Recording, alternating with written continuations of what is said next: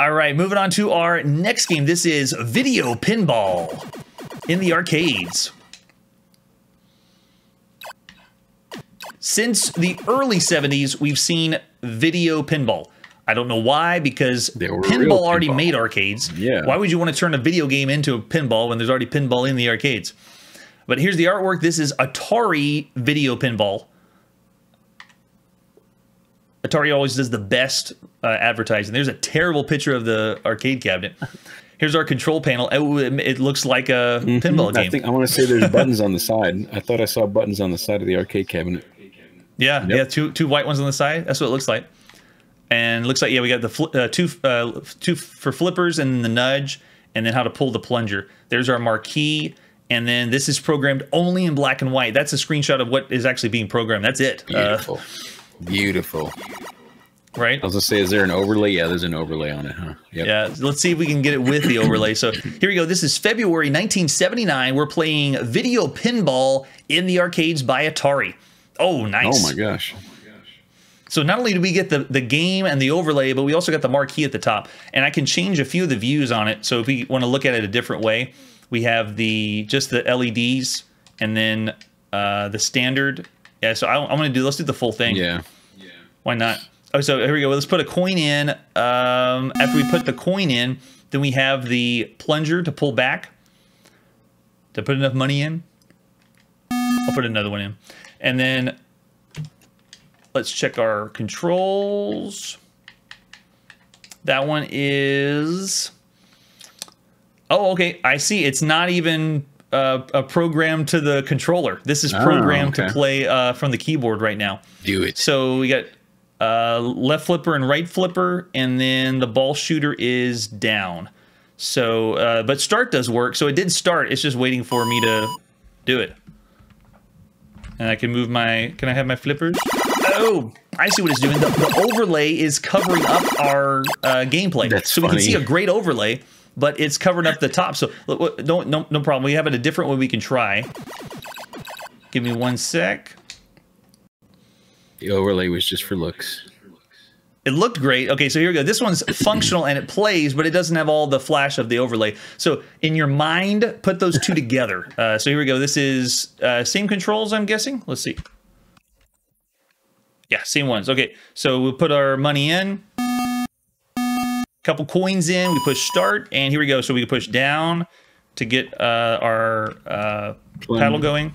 There we go, and it flings up. Okay, so I'm able to work both paddles, and very impressive ball physics for pinball to make it simulate something that looks like a pinball game is so difficult to do. Yeah, so it's playing very well. In fact, this is the best looking video pinball. It still makes no sense to me when at the time pinball was doing so well in the arcades. Yeah, pinball was huge. I like the sounds. The sounds are cool. Yeah, it sounds really good too.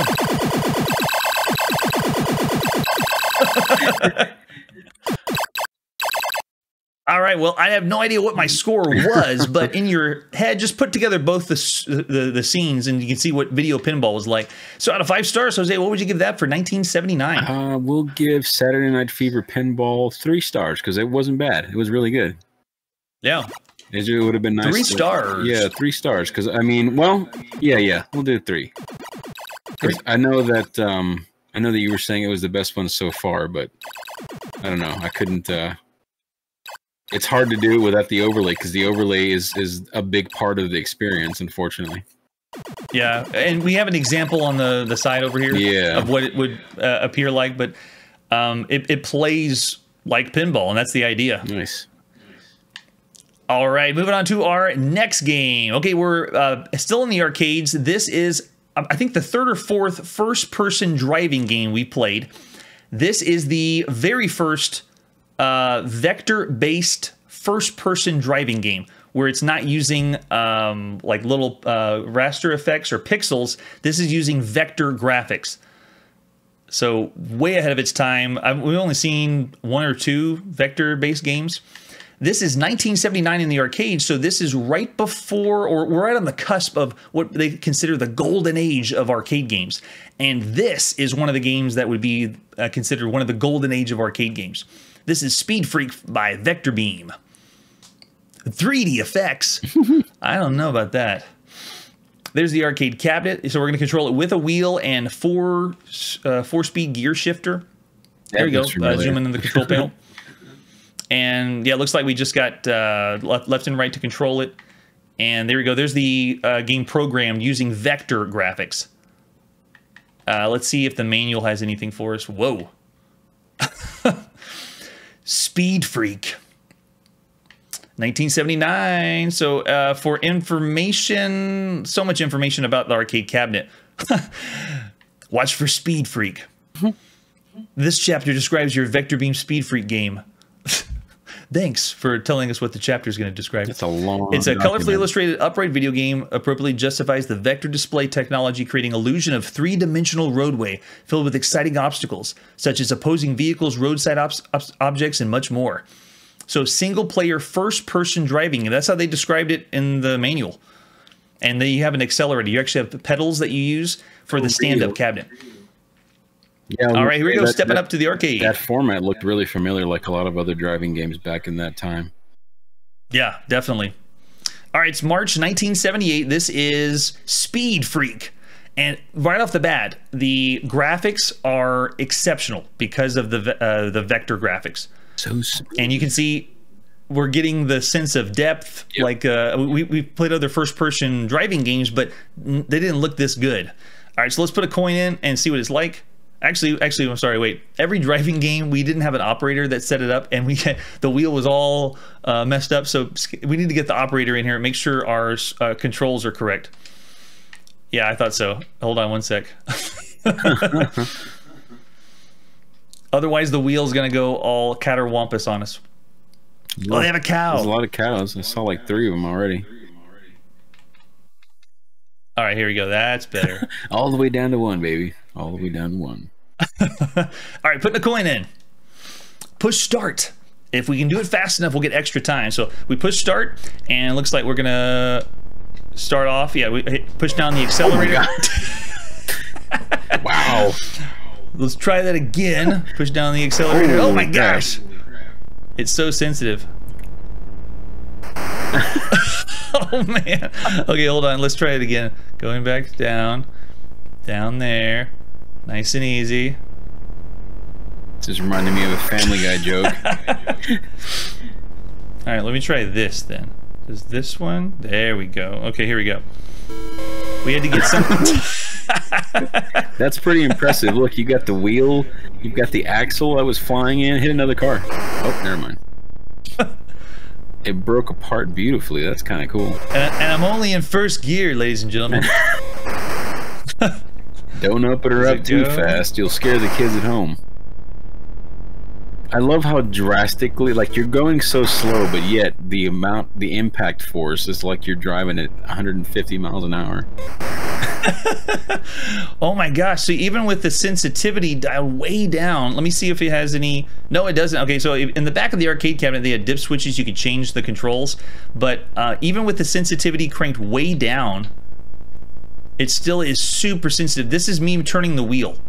If you can see on the dial. So the wheel precision needs to be programmed for an actual wheel instead of what we have for this game.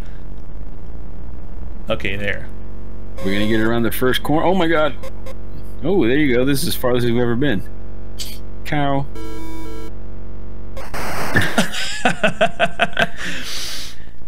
Okay, so if we had the wheel, it wouldn't be as sensitive on us, but very impressive. It's more of an arcade experience to play that one, and it's crazy because it was an upright cabinet. This would be really good for you sit down like you're sitting in a car and driving. Okay, so out of 5 stars, what would you give Speed Freak, Jose? I don't know. That's pretty impressive for 1979. So let's say, I don't know, what, 4 stars maybe?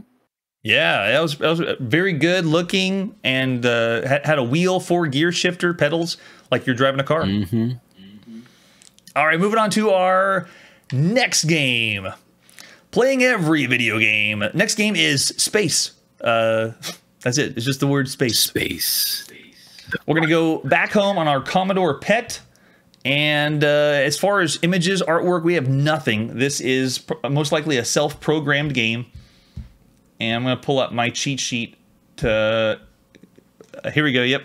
So I just want everyone to keep in mind, when we load up the Commodore PET itself has several models. And so we have to know which model of Commodore PET will run this game. So for example, we're running the PET 3008. There's the PET 3016. There's all these models of the Commodore PET. We have to know which model is the correct model that will run the game software that we're playing. Anytime we play anything home computers, that's how complicated it gets to play these games. So I'm just going to give it a shot and see if this model that we are on will run correctly. Those poor kids. Okay, do we want instructions? Yes. You are in deep space, far from Earth. You and several hundred others are on a mission for a Terran Defense Force to destroy an invading enemy fleet.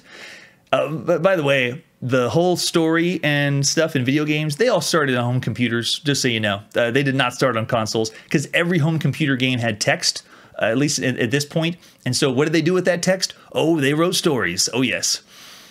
So your weapon of choice is a compact, high-powered laser, which can pierce any known substance. It uses a considerable amount of energy to fire, so you shouldn't be wasteful with it. Okay, thanks. Pressing the shift key fires the laser. Oh, okay, we actually get to fire a laser. And then we use the number key to shoot different things in space. All right, so that was the instructions. What actually is the game like? Does the game even load? The noises. Sure, yeah. Okay, here we go. So there's my laser, and then to control. Okay, yeah, it does work. Wow, this is amazing. At least for a home computer. Now, I pushed the wrong key, and if you push the wrong key, this is programmed in machine code. So that means it totally breaks the game. So the game is completely broken now. It would be because I pushed the wrong key on the keyboard. That's how rudimentary it is, because this was programmed probably by one person. So if we give it boot it up again, we'll do it without instructions. We'll say no. And then I just got to make sure I push the correct button, because if you push the wrong thing, it actually will break the game. Yeah, we want noises. All right, so it controls using keyboard only, so I'm controlling with the keyboard. Shoot.